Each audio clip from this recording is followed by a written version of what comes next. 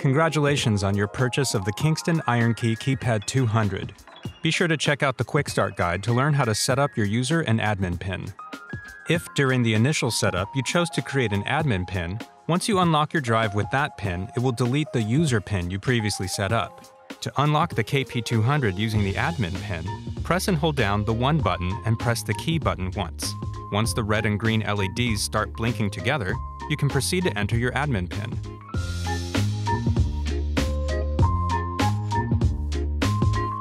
Once you're finished entering your PIN, press the key button once to unlock your drive. Then, to create or change your user PIN while unlocked in admin mode, press the key button twice, then enter your new user PIN. Your user PIN must be between 8 to 15 digits or characters, not contain only repetitive numbers such as 3333, 3333, and not contain only consecutive numbers such as 1, 2, 3, 4, 5, 6, 7, 8.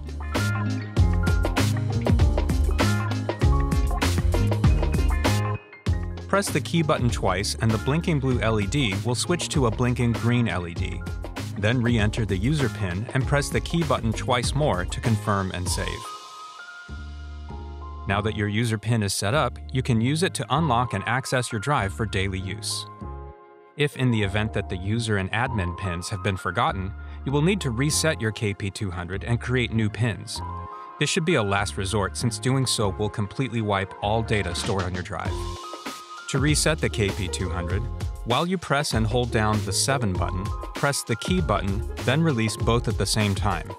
The red and green LEDs will alternate on and off. Next, press the 9 button 3 times, followed by pressing and holding down the 7 button, and pressing the key button, then releasing both at the same time again.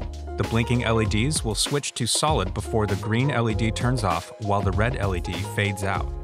A beneficial security feature of the KP200 is its brute force hacking detection, which will trigger data and PIN information deletion after 10 consecutive incorrect login attempts, depending on how the drive is set up.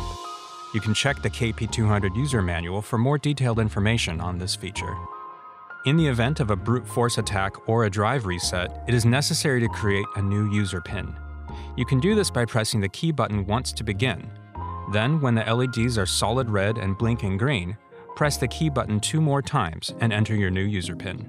Just like with your initial setup, your user PIN must be between 8 to 15 digits or characters and not contain only repetitive numbers such as 3333, 3333.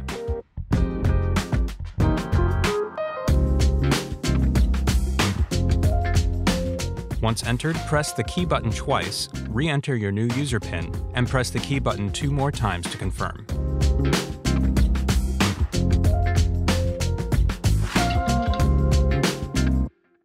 You can also enable read-only mode for your KP200 by unlocking your drive with your PIN, then pressing the key button 3 times.